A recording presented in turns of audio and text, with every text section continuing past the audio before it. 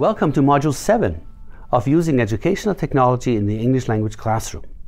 In this module, you will learn about how technology is used to help English language learners improve their speaking.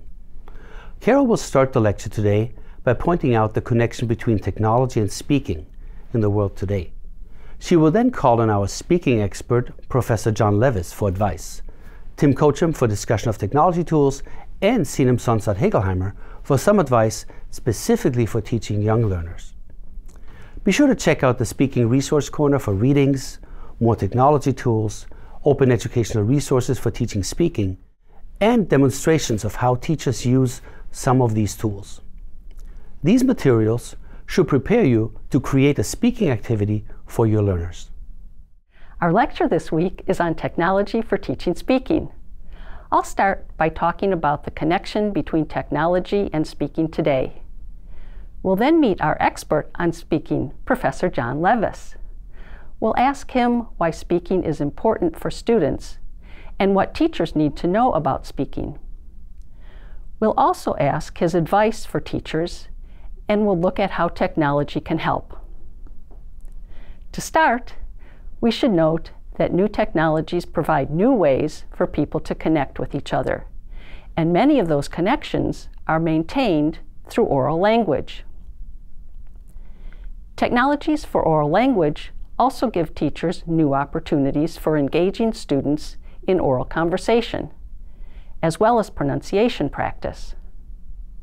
Two examples of the new opportunities for speaking practice that we find on the internet are pronunciation tools and conferencing tools that allow speakers to connect and engage in conversation. One great website for pronunciation practice is Youglish. It's a free website on the internet that allows students to type in something that they would like to say but don't know how to pronounce. They can type the word or expression, and Youglish will find some examples of video where people are saying that exact expression. So, for example, if a student types in, "How's it going?"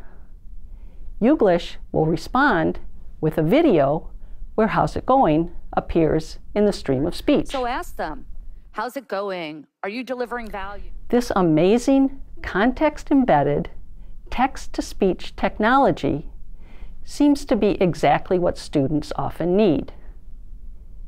English learners know how something looks in written language, but in order to actually use a word or an expression in their own speech, they need some help. They need the computer to provide them with examples, and Youglish does exactly that.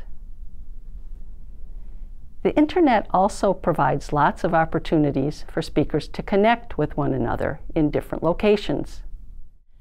So just like the telephone was an amazing tool of the past, the internet, with applications like Zoom or Microsoft Teams, are the amazing tools for speaking across distances today. But today's internet tools have some significant advantages over the telephone of the past.